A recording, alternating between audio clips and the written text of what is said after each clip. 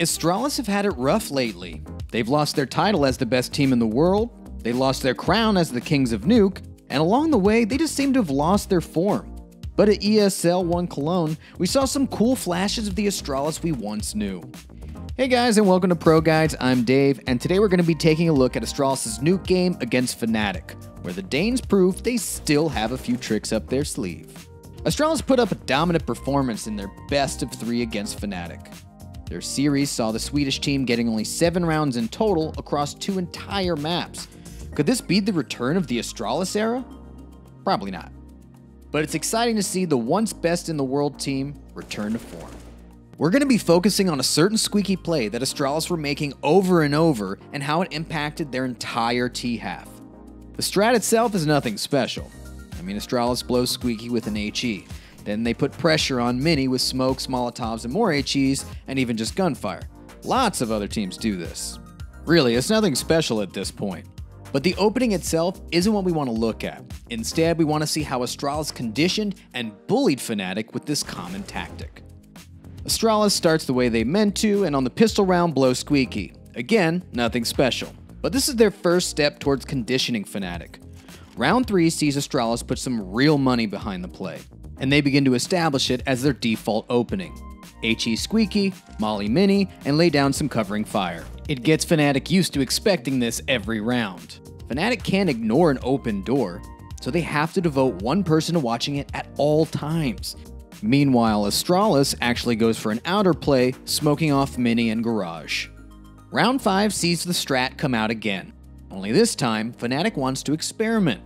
Last time this play came out, it meant there was an outer hit, so JW starts to probe squeaky. If Astralis is doing the same play again, he could just push for a devastating flank. But Astralis keeps a player in lobby for just this reason. They exchange blows, and Fnatic knows lobby isn't left empty when squeaky gets blown. However, Fnatic have paid a price for their information. It was another outer play from Astralis. They've gotten free map control while Fnatic was trying to figure out what was going on. In round 6, we see the same thing again, but this time with an adjustment from Astralis. Since they know Fnatic tried to push for info last round, they put an extra player around squeaky to punish any CT aggression. With Fnatic on an eco round, the chances of this kind of push is likely. The round sees another outer push from Astralis. The idea that their default opening of blowing squeaky means they're going for an outer play starts to become cemented. Round 7 sees another change from Astralis. They blow squeaky, but this time they go for a fast push onto A. They get a quick kill, but the push fails. Dramatically.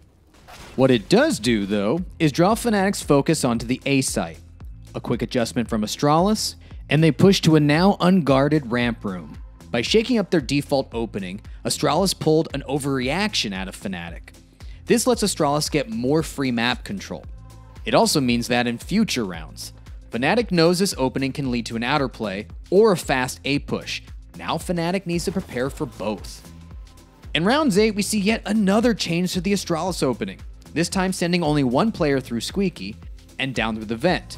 In anticipation of a rush, Fnatic are holding more defensive positions further back. They can't afford to be caught in the open if 5 Danes start charging towards them. So, while Fnatic are adjusting to a play they've already seen, Astralis are rolling out a totally new one. Dupree's push through the vent is crushing to Fnatic, as he's able to take down the only lower defender, Twist. Now, when Fnatic sees this squeaky opening, they need to look out for 3 possible strats from Astralis. Round 9 sees yet another change from Astralis. They have the same opening, but this time they go for a fast silo push towards Mini. For the last 2 rounds, Astralis have gone for a play around the squeaky area, so it's understandable that Fnatic would adjust to anticipate a third. So, while the Swedes are focusing on the A site, Astralis are pushing to flank them with a fast outer play. The adjustment catches Fnatic totally off guard, and we see Astralis mowing them down as they're literally running for cover. Make that 4 different strats that Fnatic now has to try and counter. Okay, round 10, and I think you can see where this is going. Another round, another new push from Astralis. This time, a solo outer play to scout out how Fnatic is holding the area the last round. With the off spotted outside, Astralis heads to ramp, looking to overwhelm with numbers. Now it's 5 strats for Fnatic to try and stop. By round 11, Fnatic is a broken team. Astralis is now free to push with any strat they want because Fnatic gets no information from the squeaky opening. It could mean one of 5 different things. Fnatic is now conditioned to both ignore Squeaky getting blown, but also has to dedicate attention and manpower to it. They have to either spread themselves thin to cover every possibility, or take a risk and try and counter just one of the 5 possible attacks. To rub salt into the wound, this round has Astralis do 3 of their strats, all at once. Device pushes outer and gets a kill, ZipX rushes down vent, and the rest of the team gets a kill taking ramp room. Fnatic are broken and can do nothing but save their guns. Fnatic takes round 12 for themselves, a round where Astralis don't use their squeaky opening. But this is the last round Fnatic will get for the entire game. Astralis were on good form, but it was their manipulation that demolished Fnatic.